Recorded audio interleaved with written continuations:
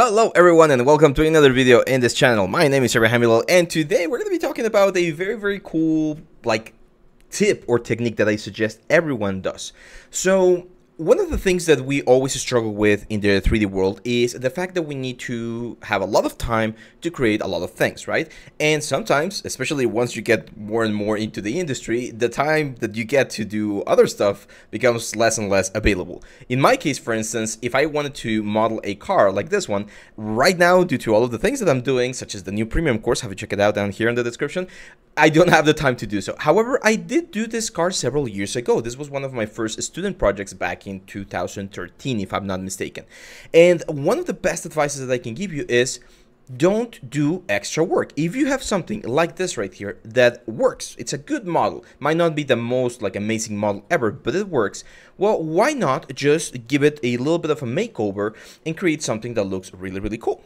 So if we look online, let me go here real quick and look for car renders, you're gonna see that one of the most common sort of things is this sort of side view where the car is in the middle of a garage, like something like this, and you get all of the very nice reflections on top of it. Like something like this is very common.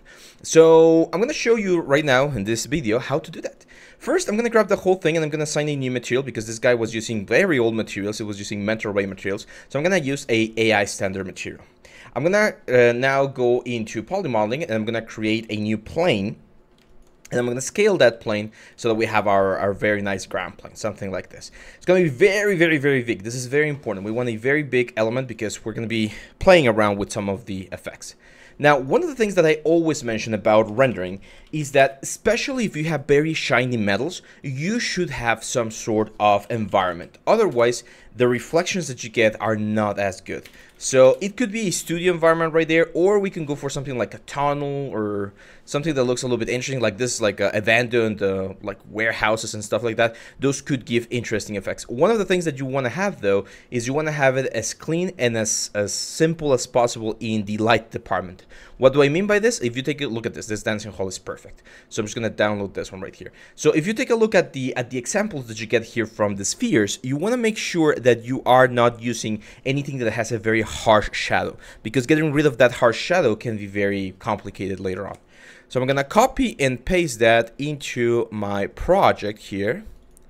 I already have a source project. I don't think I have set it up. So I'm going to say File, Set Project, and let's go to 2023 Ave Leo, and there we go. We set that one. So we're going to go to Arnold, Lights, and we're going to add the Skydome light. As you can see, the scale of the Skydome light is going around the car. The scale of the Skydome light actually doesn't matter. It could be scale 0 and it still would work. And here on the color, we're gonna plug in a file node to get this very cool dancing hall HDRI. There we go. Now a couple of setups here for our rendering engine so that we can get fast, quick renders. So the first thing is I'm gonna go to the options right here. I'm gonna change the size to full HD, so HD 1080. And then on the system, I'm gonna change this to GPU. And yeah, that's pretty much it. Let's go to rendering. We're going to create a new camera. We're going to call this camera shot cam. I'm going to go panels, look through selected, and we're going to find a nice shot here for the car. So let's go for something like this. There we go. We want the car to be the main focus of our element. I think a focal length of 35 is fine. However, if you want a flatter image, we can bring this to 55. Take a look at the wheels. Look at how the wheels have a little bit of perspective to them. And if we increase this to 55, the wheels are going to get rid of some of that perspective. It's going to be a little bit flatter. If you want a super flat image, you can go all the way to 90, for instance, and we're going to have a really flat effect. So whatever you decide, it's fine. I think actually 90 looks pretty damn cool. Now on the HDRI, I'm going to go all the way down and I'm going to bring the camera visibility all the way down. So I don't want to see the HDRI. I want to see a black background in this case. Another thing we could do here is we can actually grab this edge over here and create a soft transition. Now, a very important thing here, see this clipping that's going on? This is because the scale of the scene is real world scale. So the car measures the amount of the distance that the car should measure. And usually the cameras inside of Maya are set up so that we go into centimeters. So I'm going to select the camera here, and on the near clip plane, I'm going to set this to 1. And on the far clip plane, I'm just going to add 1, 0. And that pretty much gives us enough room to do this. I'm gonna grab this guy right here, and then I'm gonna go poly modeling. We are gonna bevel a lot of segments to keep this round, and there we go. Finally, I'm gonna save the scene, so I'm gonna save scene as, because this was from an old project. Am I saving normally? I'm not sure what I'm doing. There we go. Let's go file, save scene as, and let's call this Mercedes render. That's fine. So yeah, now we're gonna go to render, Arnold, render, and let's see what we get.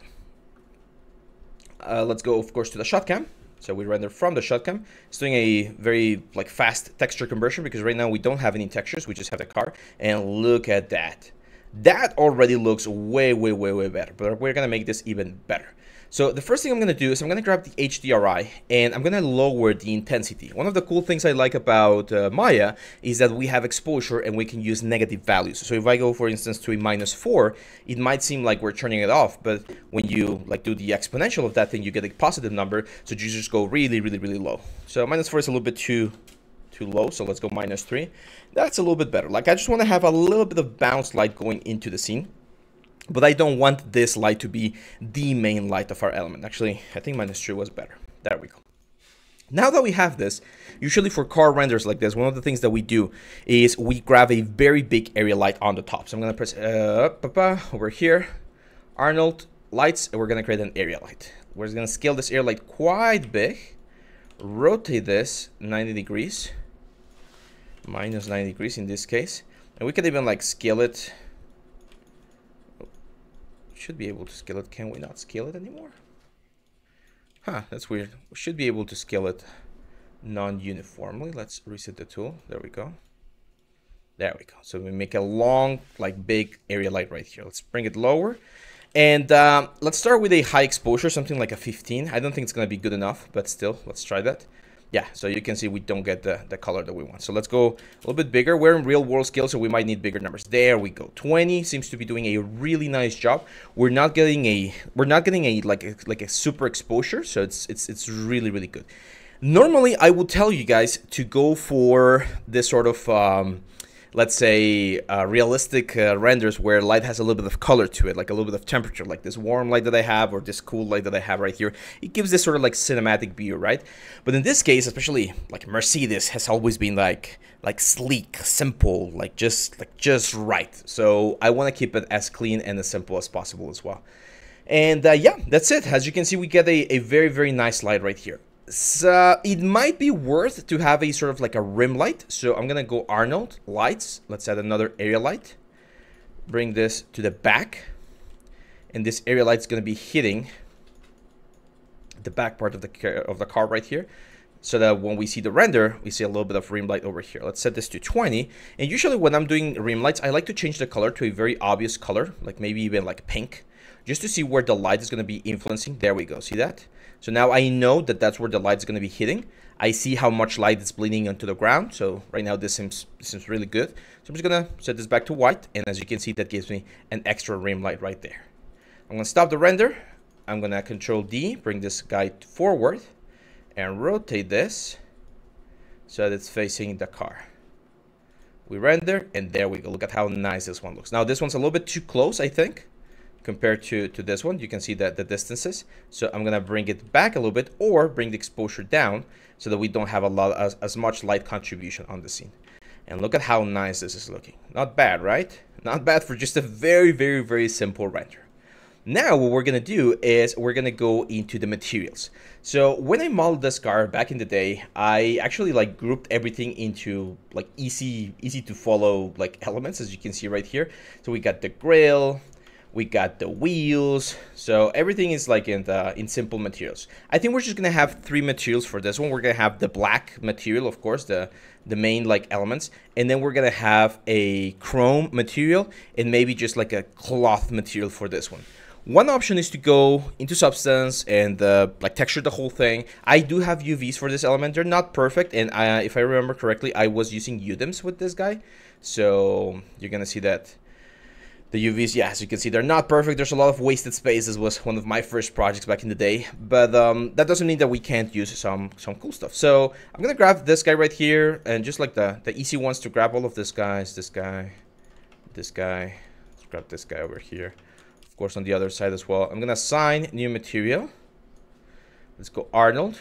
And Arnold has a really cool one. That's the car paint. So I'm gonna add the AI car paint. And the color, instead of being red, is gonna be black. Okay, we can even go, I think this one was like a dark blue, so we're gonna go for this sort of like dark blue. And the cool thing about this element right now is that if we render, we're gonna get a very, very, very cool tone all over the place. Look at that beautiful like reflections that we're getting across the car. This sort of like long reflections that's coming again from the top light, and that's the kind of things that make the element or our asset look very, very, very sleek. And one of the things that I like about this car element is, or car texture, is that we get this very, very cool sort of like flaky material on top of everything. So I'm gonna keep it that sort of like blue. Let me open again the old project, because in the old project they had some reference images. Hard surface 2. There we go. Give me 1 second right here. Almost there, almost there. I'm just looking for the source images to know which parts were which material. It's a very old hard drive that I'm accessing. That's when it's very... Okay, well, you can see the reference actually was white, but I'm gonna use this image to know which parts were chrome and things like that. So yeah, now we're gonna go for the chrome area. Well, let's do the wheels real quick. So I'm just gonna grab the wheels. Those are easy. Assign new material, Arnold, AI standard surface. I'm gonna call this M tires. The color is gonna be white. The roughness is gonna be really high on the specular. Probably not as, like a little bit lighter, something like that.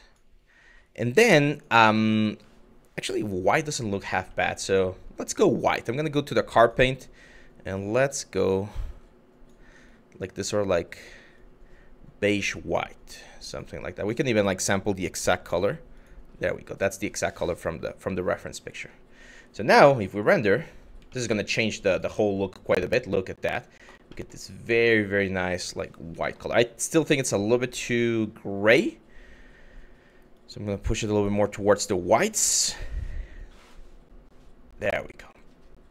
Now might be a good idea also to go into the HDRI, to our little panel here, and just increase the exposure a little bit, especially because white colors really need a lot of light to really look white. So there we go.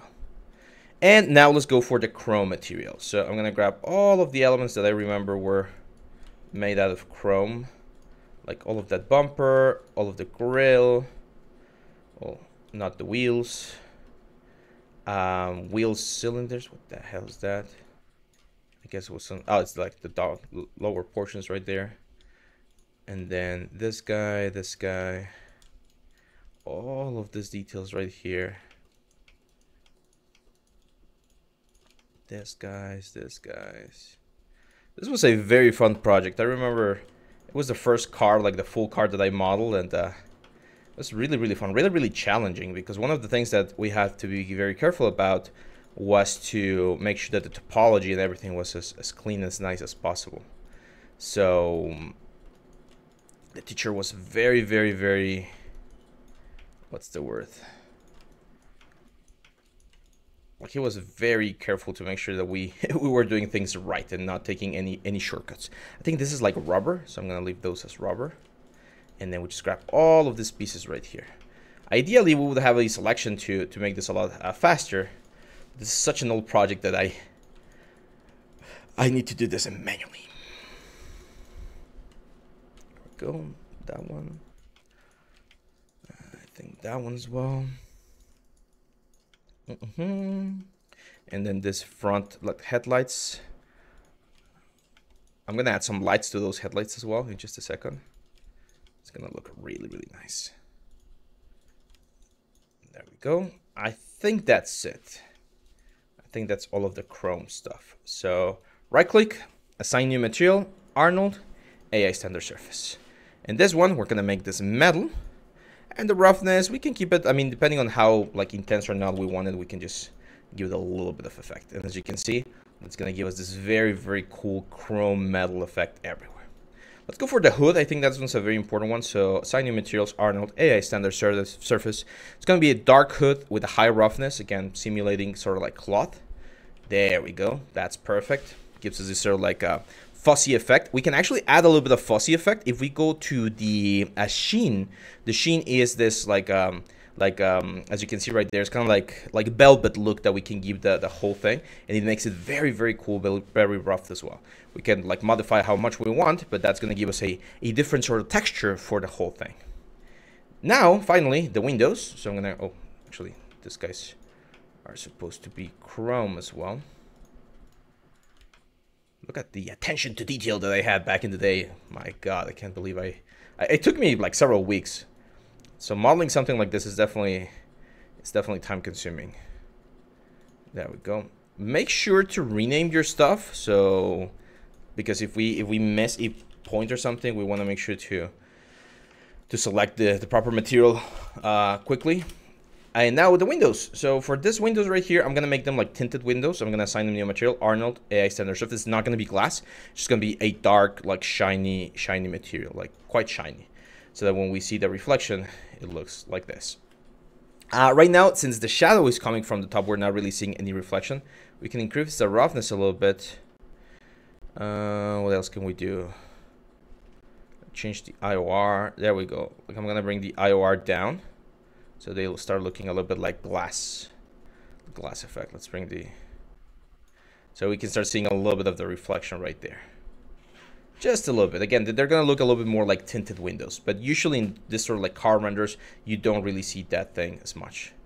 And then the rubber, which we have several things made out of rubber, it's gonna be all of this, guys, right here. That guy right there, that guy right there. So assign the material, Arnold, AI standard. I'm just gonna increase the roughness here. Let's call this M rubber. And there we go. So now if we take a render, we're going to be seeing a very, very cool effect. I think we definitely can make those a little bit darker, so that they like have a slight different effect from the rest of the elements. Now, I mentioned I was going to show you the lights. So on the lights, on all of this guys right here, which is the glass, we're going to assign a new material, Arnold, AI standard surface. This is going to be glass. I'm going to turn on transmission all the way up. And probably, no, I think the roughness is fine. I don't want them to be like super clean. Let's create another camera. So I'm gonna panels, look to selected. I'm gonna create another camera right here, so we can have a sort of like 3/4 view like this. And then over here, we're gonna go to the camera shape 1. And this is what we get. Now, here's the thing. We were calibrating all the lights so they were working properly from the side view. And as you can see here on the front view, things are not looking good. So this is the kind of stuff that you need to change to make sure that you get the best possible result. So if you want to have a front view like this, you're definitely going to have to do another like light setup, or just move some of the lights around so that the composition looks a little bit better. Let's go back to the shot cam, which is the side view, which is the one that was looking very nice. And what I want to do is I want to add the lights inside of this element. So to do that, I'm going to go to poly modeling, and I'm going to add 2 spheres. So this is going to be the first sphere. It's going to be like the light bulb. And I'm literally going to get the light bulb in there. Again, that's literally the light that's going to be producing the whole effect. And once we have this, we can duplicate this, position it on the other side. We could just mirror it as well. Let's combine those, delete history, first transformation. And I'm gonna go to Arnold, lights, and this is gonna be a mesh light. The exposure is gonna be quite high as well, 20, and I'm gonna make this yellow, like a nice like yellow amber sort of stuff. And when we do this, you can see now that the headlights are turned on. And we're getting this very, very interesting light, especially here on the front. You can see how these guys are actually emitting light through the glass and generating a very, very cool effect. So yeah, that's pretty much it. Now, the last thing I want to do, because I'm thinking this is a sort of like a commercial, right? So if I was going to do like a commercial, one of those that they play or they put on the streets, where you just see the newest car. Let's imagine that they're bringing back this model. This is, by the way, the 170S model or something like that. Let's imagine they're going to bring it back, but now it's going to be like electric, right? So it's going to be like super fancy, super old school, but modern in all of the interior things. So I'm guessing we can go with something like this. Like we can find that sort of like effect, so that we can have some space over here, some words. And then now I think the exposure on the mesh light is a little bit too much. Too much. Let's go to the spheres, to the mesh light right here, and let's bring this down to 15, so it's not as intense. There we go. And last but not least, we can again go into our area light and bring it up a little bit more. I think our area light could be, let's set it up at 0, which was the beginning like default value. That's gonna bring, oh, that's way too much light. Let's do -1. There we go. So that things look a little bit more exposed, right? I still think that this color on the car looks too gray. So I'm trying to see if we can like change this a little bit. There we go. So by bringing this coat down, which is part of the flakes, we're like increasing something there. And I think a little bit more cream color might not be bad. There we go. That also gives me a sort of like slightly different texture.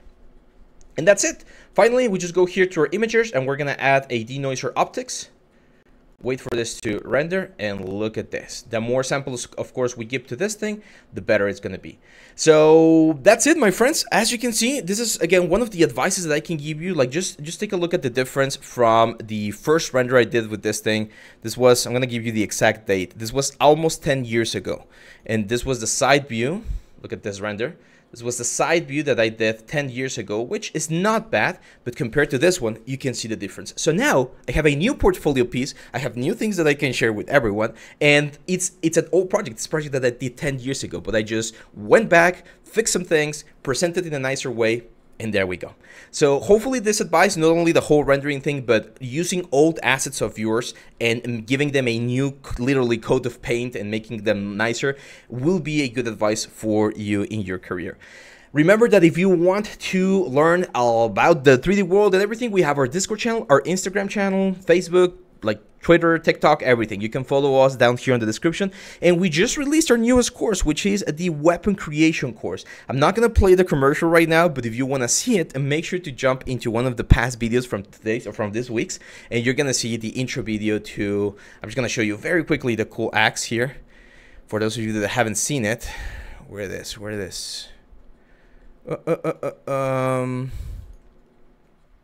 me just 1 second. I promise I'm not going to take long.